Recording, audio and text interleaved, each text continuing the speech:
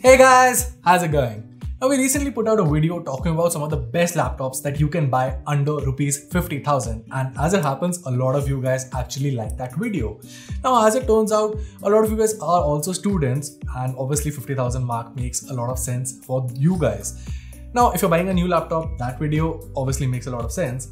But then I decided to make another video talking about some of the best apps that can really enhance your student life and really boost up your productivity. Apps that will help you store data, act as smart as Jarvis. Well, this is Varun from Guiding Tech, and let's get started.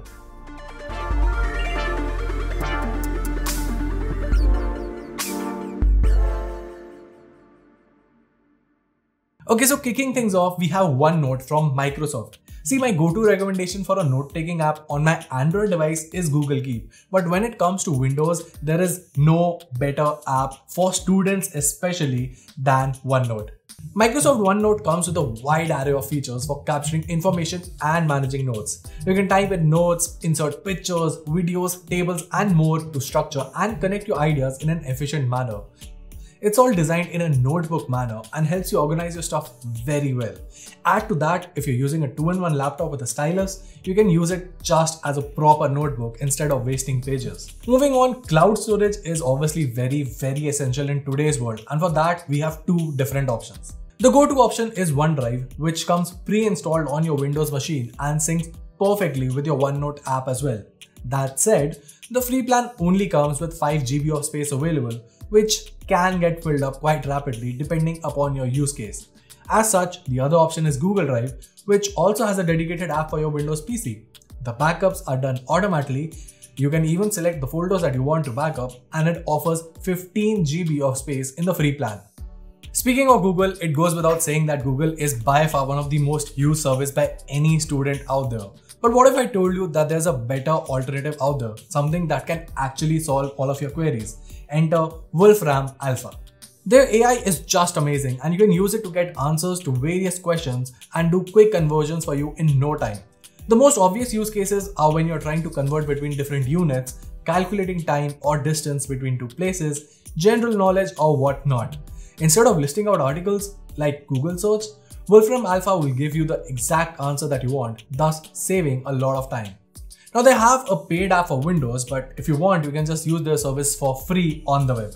Okay, now moving on, every student needs to work on some assignments and projects, and that's where Grammarly comes in. Grammarly helps you improve your writing quality by identifying and correcting errors related to spelling, vocabulary, and even sentence structure.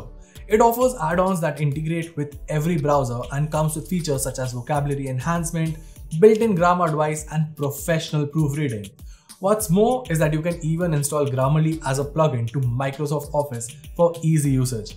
Now speaking of Microsoft Office, not everyone can afford a copy of it, right? I mean, some laptops, the newer ones, do come with a copy of Office for Home and Student 2019, but most of you guys will be left without an official licensed copy of Microsoft Office. Well, why not check out LibreOffice? Unlike most Office suites out there that offer only 3 alternative software to Microsoft, LibreOffice has Writer, Calci, Impress, Draw, Base, Maths, and Charts. It feels like a premium alternative to Microsoft Office, except that this is a free solution.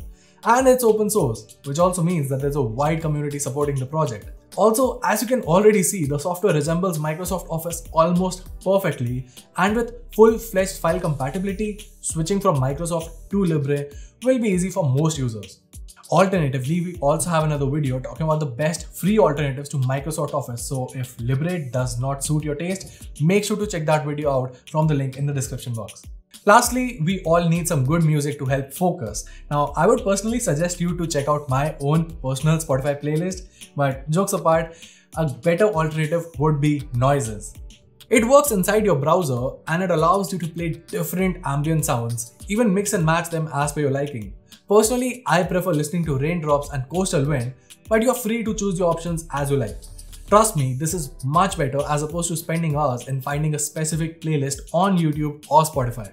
And well, that was it. As always, you can find the download links to whatever software I mentioned down in the description box. Also, if you have any other doubts and queries or any suggestions for upcoming videos, make sure to sound off below and I'll try and answer that ASAP. Till then, this is Varun from Guiding Tech and I'll see you in the next one.